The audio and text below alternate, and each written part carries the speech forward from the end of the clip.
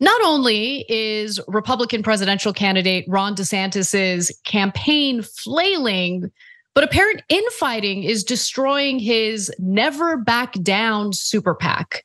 Now, leaders of Ron DeSantis's Never Back Down super PAC met privately last Tuesday to basically hash out a strategy for how to fight back against Nikki Haley, who has been experiencing a little bit of a rise in the polling.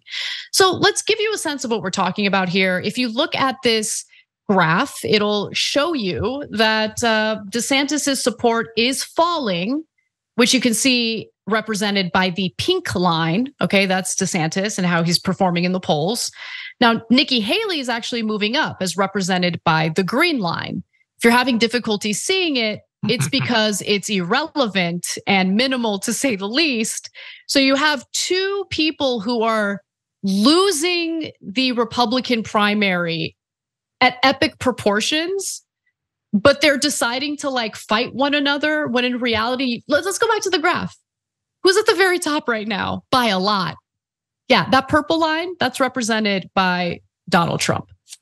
So look, fighting each other for second place seems a little goofy to me, but nonetheless, let's give you more details on this story. So during a super PAC meeting, Jeff Rowe, who is the top consultant for the super PAC and longtime DeSantis confidant, Scott Wagner, actually got into a pretty heated debate. So here's how it went.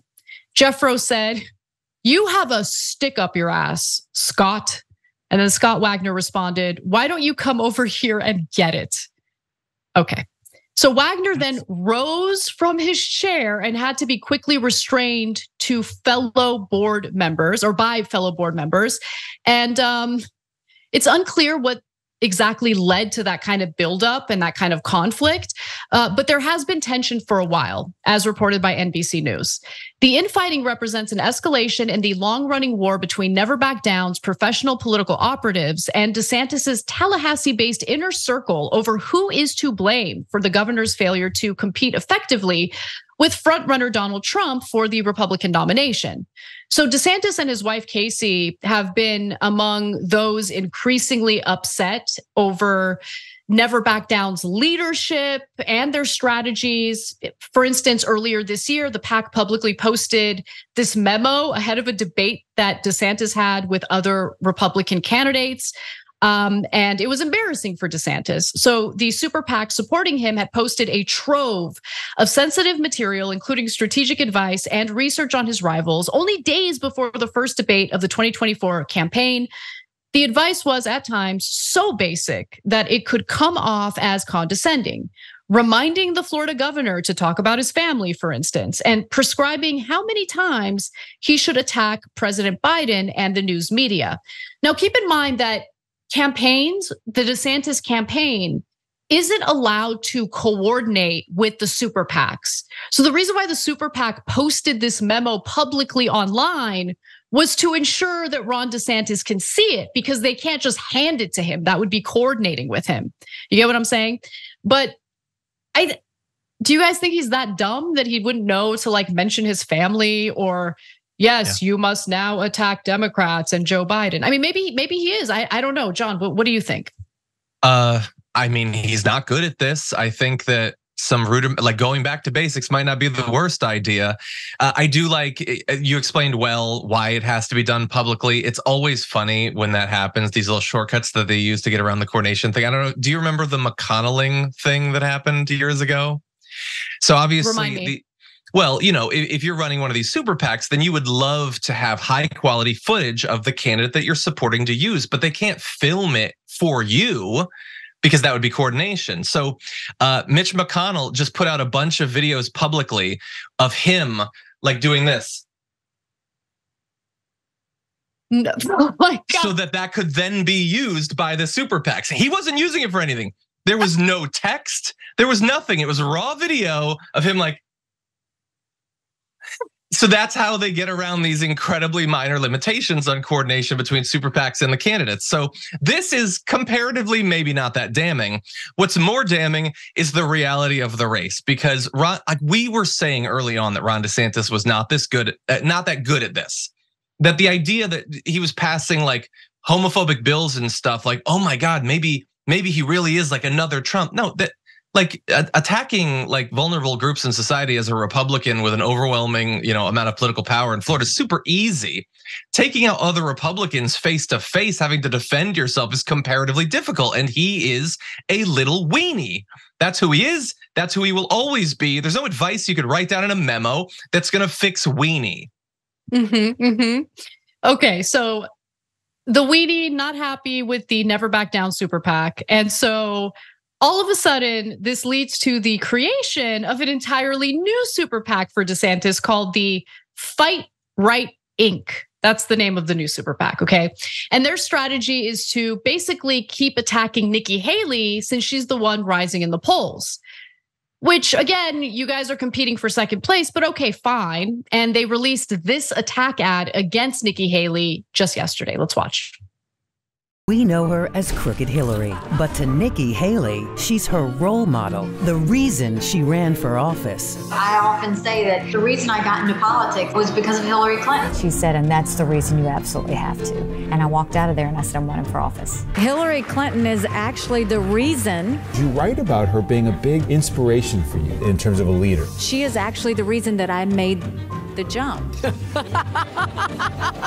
Fight Right Inc. is responsible for the content of this advertising. I think that could be a pretty effective ad if you're looking to make it to second place. Which, by the way, Ron DeSantis is still in second place, but again, he's dipping in the polls. Yeah, exactly. It's so hilarious to watch them like viciously duking it out for an embarrassingly distant second place spot.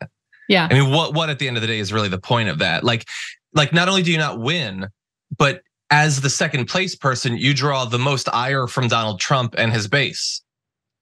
Ron DeSantis should be fighting to get third or fourth at this point, because he definitely ain't gonna win. And at least that way he might have a future in right-wing politics. Whereas now he's just damaging himself among the Republicans. That's perhaps a good ad to run against Nikki Haley. I mean, look, I would normally be inclined to say that I don't think they're really fighting for the same sort of voter. I think that Ron DeSantis is trying to pitch himself as a Donald Trump person, but that can't work because they love Donald Trump too much. Whereas Nikki Haley is trying to pitch herself as effectively like a Dick Cheney, basically, like a George W. Bush. But the thing is, I do think there's a significant portion of the Republican primary electorate that is just looking for who can beat Trump at this point. And I think they're willing to jump ship if there's a sign that can work. But the issue is that they really are just hitting each other. Don't write down in a memo how many times you're supposed to criticize Joe Biden. Write down how many times you're supposed to criticize Donald Trump, and that number is infinite. You need to keep hitting him. And it's probably not gonna work, but it's your only chance of peeling off a significant percentage of the base. Yeah, I agree. If you're going to deploy the Vivek Ramaswamy strategy of running as Trump light, well, then you're going to perform as well as Vivek Ramaswamy has been performing. He hasn't even cracked third place. He's still, I think, fourth place in some polls. But nonetheless, Trump is Trump. Running as Trump light makes no sense if the Republican voters can just vote for Trump. I think Nikki Haley's strategy could be a little more successful, but I am amused at how difficult it is for these more traditional neocons in this election. And I think moving forward in future elections, because there has been a bit of a change in the Republican Party. There's been a bit of a realignment. Even when it comes to US foreign policy in regard to Israel, it's amazing to see growing divisions among Republican voters and Republican conservative members of the media. Some want to be anti-interventionists. Some don't agree with supporting Israel militarily. Whereas the more traditional neocon wing of the Republican Party absolutely wants to provide cover for Israel and support them no matter what. So I'm so curious to see how this all plays out. But one thing that is crystal clear, Donald Trump is leading that field by a lot. No one even comes close. We have Joe Biden insisting on running for re-election, despite poll after poll showing that he's very likely to lose to Donald Trump. And he's simultaneously running a campaign that fearmongers about Trump dismantling our democracy and democratic process. So if Biden is real about that, if the Democratic Party genuinely does see Donald Trump as a threat to our democracy, maybe they should act like it, and maybe they should allow for a robust Democratic primary. Somehow I doubt that's gonna happen, but we'll see. Hey, thanks for watching that video. We really appreciate it, guys. And we appreciate it if you become members, because that allows us to be independent, honest, progressive, all the things that you don't get from corporate media. And all of that is because of you guys. Hit the join button below and become one of us. Become a Young Turk.